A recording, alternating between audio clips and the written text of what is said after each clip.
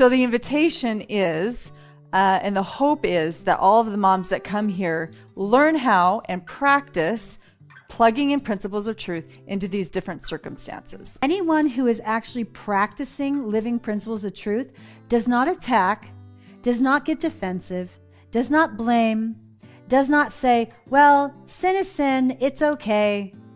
They don't do those things. We talked a lot about Ruby Franke, but how about we talk about the actual charges against her and her co-defendant, Jodi Hildebrandt? We are going to do a legal explainer. Welcome to Sidebar, presented by Law&Crime. I'm Jesse Weber. So here's something we haven't really done a deep dive on with respect to the Ruby Franke case. The actual criminal charges. What are they? What do prosecutors need to prove? Let's get into that. Now, before we do, little recap for you. So Ruby Franke, mother of 6, she started this YouTube channel called 8 Passengers back in 2015 alongside her husband, Kevin, where they documented the lives of their families. And while it became hugely popular with over 2 million subscribers, it didn't come without its fair share of controversy. No, a number of Ruby's videos alarmed viewers, many believing that her parenting techniques were harsh and even bordered on child abuse. In our house, when we take something away, it's because they have shown that they are not responsible enough to manage it. And so we don't just turn around and give it back as soon as they start acting good. It has to be consistent. It has to be consistent over a minimum of 6 months. My bedroom was taken away for 7 months, and then you give it back like a couple weeks ago. I don't think our viewers know that. You've been sleeping on a beanbag. I've been sleeping on a beanbag since October. Now, while the couple were reported to Child Protective Services and police had actually been called to the Franke home in the past, nothing came from it until August 30th of this past year, because that is when police arrested Ruby Franke and her business partner, Jodi Hildebrandt, after Franke's 12-year-old son escaped the residence of Hildebrandt, running to a neighbor who called 911. 911, the address of your emergency. Tell me exactly what's happened. I just had a 12-year-old boy show up here at my front door asking for help. We know there's been problems at this neighbor's house. He's emaciated, he's got tape around his legs, he's hungry, and he's thirsty. And he asked us to call the police. What's So his he's name? very afraid. This kid has obviously been... I think he's been detained. He's obviously covered in wounds. We need the cops here as soon as possible. Yeah, the child was found malnourished with lacerations and tape on his wrists and ankles. When the police arrived, they found the boy's 10-year-old sister in similar malnourished condition. Now, 2 of Franke's other children were taken into state custody along with their brother and sister. By the way, Ruby and Kevin also have 2 adult children as well, including Shari Franke, who's been quite outspoken about her mother's arrest. We covered that on Sidebar before. And Kevin's role in this family dynamic has also been a source of conversation on Sidebar too, but he has not been criminally charged. He's denied any involvement in this abuse. So Ruby and Jodi, they've each been charged with 6 counts of aggravated child abuse under the Utah Code. Now, prosecutors are going to need to prove each charge beyond a reasonable doubt. That is the highest standard of proof that we have in criminal law. So let's get into each charge. Okay, so here's count 1, aggravated child abuse. And as you'll see, they're all aggravated child abuse, similar language, but a little bit different towards the tail end of each charge. So this is count 1, and it says, defendant intentionally or knowingly inflicted upon a child, RF, that is the 12-year-old son of Ruby Franke, serious physical injury, or having the care or custody of such child caused or permitted another to inflict serious physical injury upon said child. Now, before I go any further, that language is present in each of the 6 child abuse charges, and it essentially means that Ruby could be found guilty if she inflicted the physical injury or if she allowed or had Jodi to inflict the injury. And by the way, vice versa as well. So in other words, Ruby could have sat back and watched or directed or approved any of this abuse and she'd be found guilty. The thing that matters here is that she had to know it was happening and consented to it. Now, why is that important here? Well, remember, when I said this was Jodi's residence, You might be saying, yeah, what does that have to do with Ruby? Well, first of all, aside from the fact that these are Ruby's kids at Jody's place, we've learned that Ruby had become more and more involved with Jody Hildebrandt and her Connections organization, this internet-based self-help education program. Franke, in fact, is listed on the Connections website as a certified mental fitness trainer for the organization. So that partnership is important because it wasn't like Jody kidnapped the kids or anything like that. But even more than that, according to an affidavit from the arresting officer, it states, quote, Ruby Franke was seen on a YouTube video filmed in Jody Hildebrandt's downstairs, which was posted 2 days ago, so 2 days before the arrest. And this observation adds to Miss Franke, the mother of RF and EF, those are the initials for the minor children here, being present in the home and having knowledge of the abuse, malnourishment, and neglect. So according to law enforcement, Ruby was there and knew what was happening. Obviously, that's the contention of the officer, and prosecutors are going to have to prove that. I imagine a defense for Ruby would be that she never consented to this, that she wasn't there, she didn't know what was going on. It'll be tough to argue that, but we'll see. Also, in the officer's affidavit for Jody, it says that RF and EF were in the direct care of Jody, and RF had been staying at the home.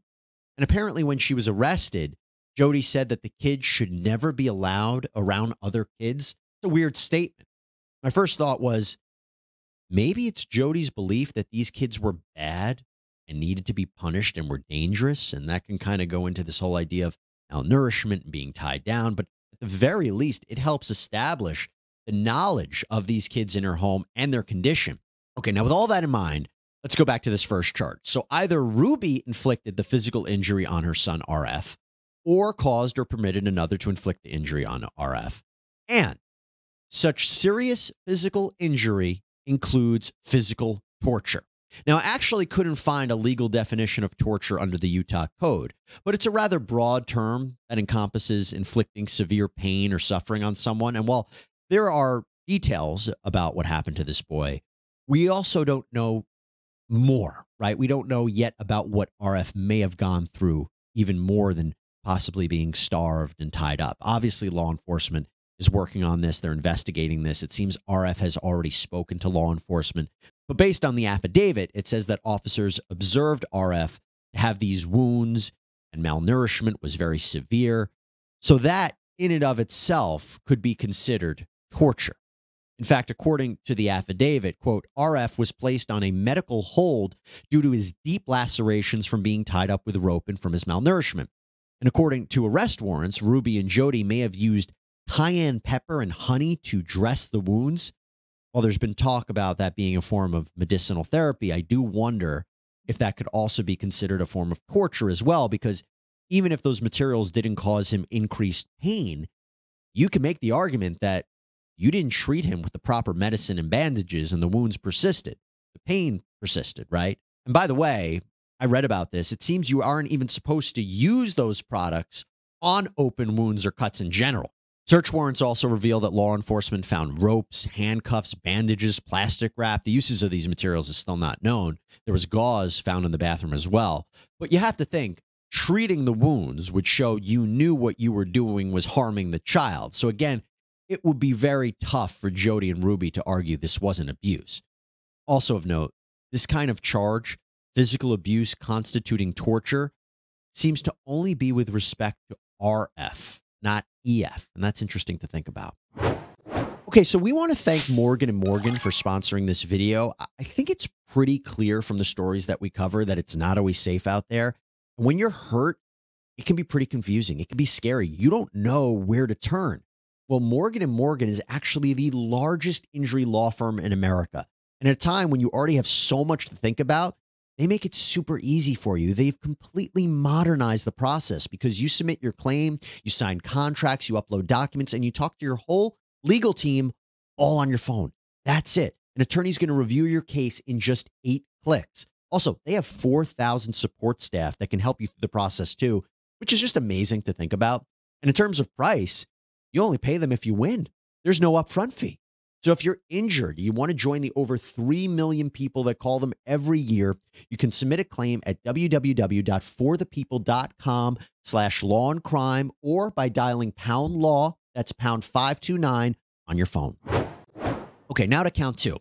Also with respect to RF, Ruby's son, same language as before to start it up, but this says that serious physical injury includes any conduct that results in starvation or failure to thrive or malnutrition that jeopardizes the child's life. So clearly the evidence suggests that the child was severely malnourished. Law enforcement observed this. The neighbor who called 911 observed this.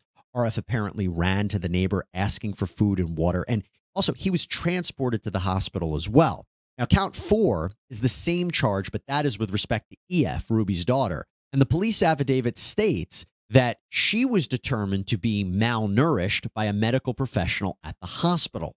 And by the way, it's not like Ruby or Jody could say, well, the kids should have fed themselves. It's their fault if they were hungry, which, by the way, was a theme in one of Ruby Franke's more controversial videos where she said it is her own 6-year-old daughter's fault for not preparing her lunch for school.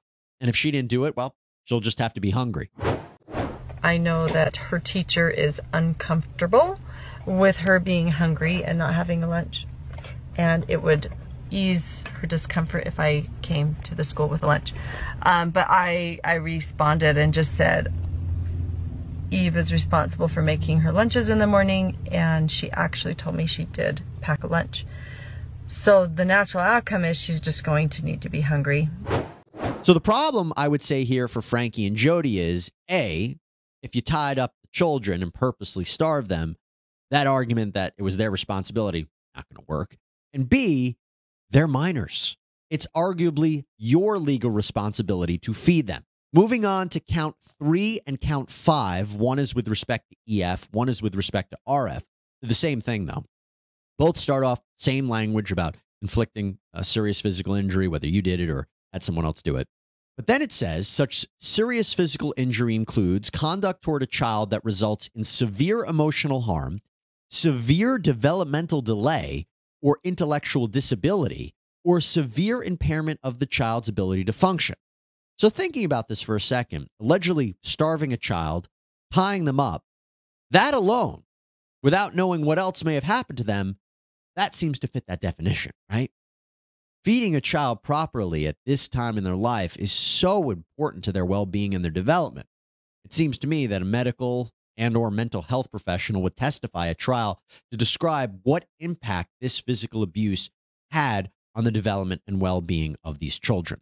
Now, there is one more charge specifically for EF. This is count 6. Again, same language about inflicting the injury, whether you do it yourself or have someone else do it. But this defines serious physical injury as any combination of 2 or more physical injuries inflicted by the same person, either at the same time or on different occasions. See, that's very interesting because, again, we don't know what injuries were sustained by EF, but proving that there are multiple injuries and that they were all inflicted by either Ruby or Jody and when they occurred, in my estimation, you can only prove that by A, the account of EF herself to explain what happened to her, or B, the testimony of a medical expert, like a doctor, to determine when the wounds were inflicted, which can be tricky. We've seen that in cases before. Trying to establish the actual time frame of injuries is not always simple. Now, I say that with this in mind. Whatever deficits prosecutors may have in any of these charges, remember, prosecutors have charged Ruby and Jody with the gamut here. 6 charges each. They are saying to a potential jury that this abuse has to fall into at least one of these categories, right? I mean, prosecutors believe that it falls into all of the charges, but at least one. Definitely an advantage for prosecutors here to charge so broadly. That's why you have these multiple charges, multiple opportunities for a jury to convict, a lot of options for them to consider about what this conduct, what this abuse may constitute. And also, it's my understanding that each charge carries a maximum of 15 years in prison and a $10,000 fine. So if Ruby and Jody were convicted of all charges, could they theoretically face 90 years in prison each? Yes, but that's assuming they get sentenced to the maximum on each charge and that the sentences would run consecutively, meaning one after another as opposed to concurrently altogether. Ruby and Jody have no criminal history that I can see, and there might be other mitigating factors, so a sentence, if they're convicted, may not even be close to that. But there you have it, a brief overview of what the two currently face. And of course, as the investigation continues and the prosecution prepares their case, not only could these two women face additional charges, but some of these charges could be dropped as well. Cases are fluid, so we're going to make sure to always keep you up to date on the Ruby Franke situation. All right, everybody, that is all we have for you right now here on Sidebar. Thank you so much for joining us. Please subscribe on Apple Podcasts, Spotify, YouTube, wherever you get your podcasts. I'm Jesse Weber. Speak to you next time.